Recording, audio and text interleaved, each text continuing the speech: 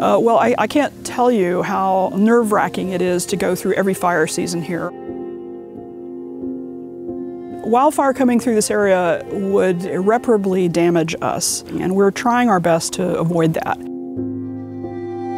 In 2020, there was a really disastrous streak of wildfires running through Western America, and you would have houses that would be, one would be fine, the next wouldn't be, and then the next three would be okay. You know, we really want to take away the random factor. This kind of thing can happen to anyone, but how do we go about preparing for that? Wildfires have been part of the landscape of Western Oregon for thousands of years, and it's not something that is going to go away, and it's not something that we're going to be able to exclude or suppress from the landscape. It's something that we're going to have to accept and learn to live with. We're definitely on the outskirts of town. The most we can do in terms of adaptation is to look at our site and try to map out the areas where we think are problematic for fires. So reducing areas where we have accumulated debris beneath structures or around structures. So we're trying to make it to where if a fire does come on site, it does minimal damage. When we look at homes that have survived wildfires, we typically find that home construction materials and home hardening are the #1 factor in whether or not a home makes it through a wildfire. That has to do with what kind of material the roof is built out of, whether or not the gutters have been cleaned, and if there are screens around ventilation systems in the house to prevent embers from entering into the home through some of those weaknesses or entry points. When we first started doing community outreach, we were knocking on doors and asking people if they'd be interested in free assessments for defensible space and potential fuel mitigation work. They just didn't understand the context of it, but once we started getting the work rolling, that's really when we were able to showcase and say, look, this is what it looks like.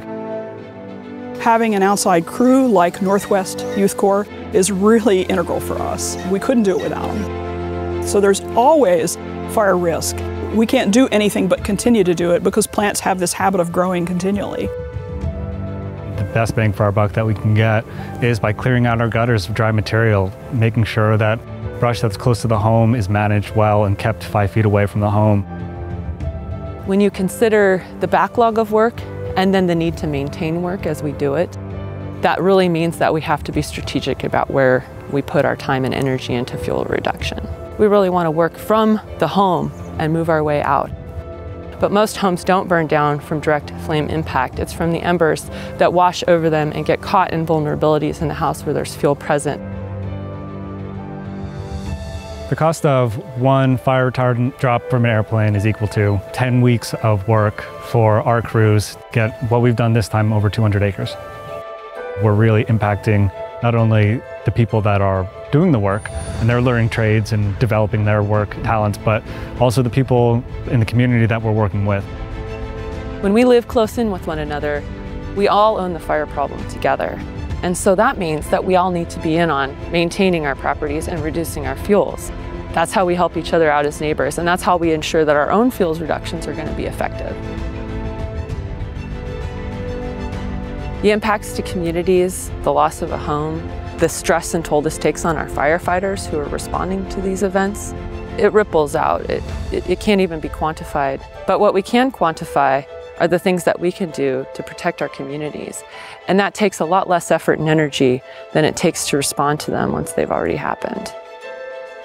We can now look at it as a way to adapt and ways to integrate it into our culture so that every homeowner, every person that's living out here knows what to look for and wants to look out for each other in regards to what they can do to mitigate fire potential.